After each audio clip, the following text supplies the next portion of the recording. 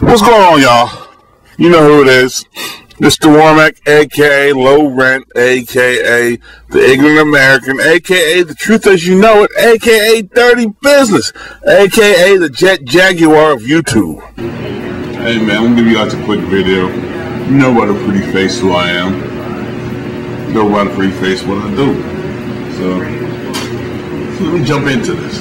Today, this is on a quick video. This is nothing going to be like long, drawn out. None of my usual 15 to 30 minute diatribes. I'm going to give you, I'm going to condense this into hopefully under 5 minutes and give you guys a little joy in your life.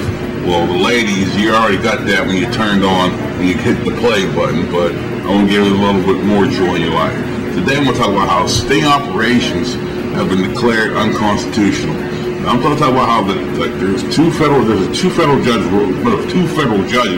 ruled that these sting operations, and let me explain to you what these are, some of these sting operations. They do them in Chicago, Cleveland, Pittsburgh, Brooklyn, Philadelphia, Miami, Memphis, Atlanta, Los Angeles, Oakland, Houston, Dallas. They do them in a lot of cities.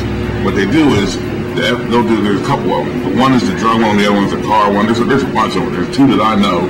The drug bust one was where they would set these dudes up where I know there's this house that has a shitload of dope and money, and they would get these cats off the street and sucker them in. Now mind you, they're first of all, this is basic entrapment. I don't know how the government got away with this. This is basic, like if you would have told these dudes, they wouldn't be thinking about it. They were going off of profiling basically. They were doing racial, they were doing economic profiling. They were going to rich, they were going to black, and then they're going poor. They were picking on, like I said, they were profiling. It was your own government, your local authorities. Like I said, the drug one is where they get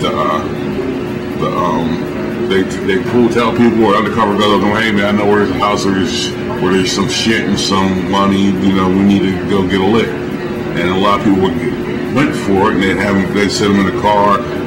Two cops to be either in the middle. Somehow they would get you in the middle where the camera was, and then they lay the scenario down and shit would be okay. And after a while, you getting picked up, and you're like, what the fuck going on? And then that's what happened.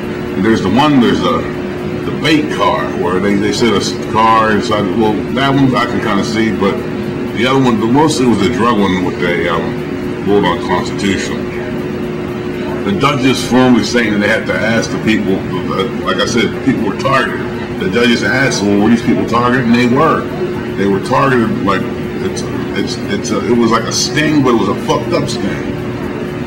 No, and the people weren't getting, and the judges weren't getting the right answers to all these questions. The judges were actually asking these questions, and like the government didn't have any answers for them, so, you know, it's entrapment. The government was doing this.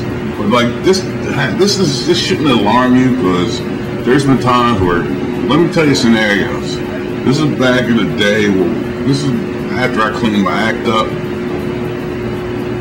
There were times where like you would go out, right? You go to the club and stuff, say you went to the restroom.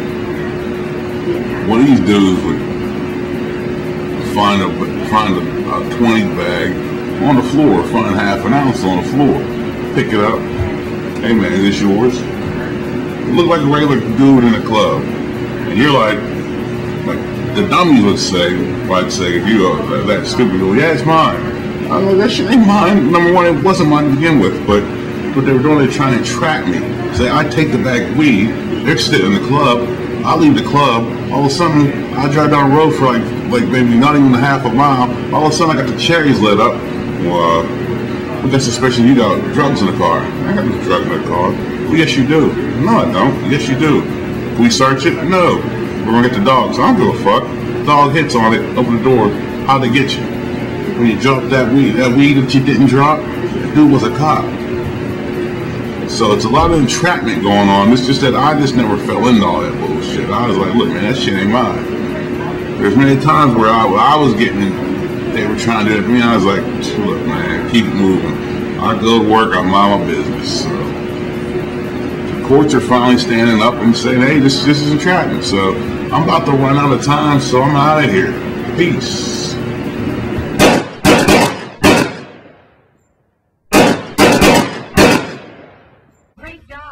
He told me so himself.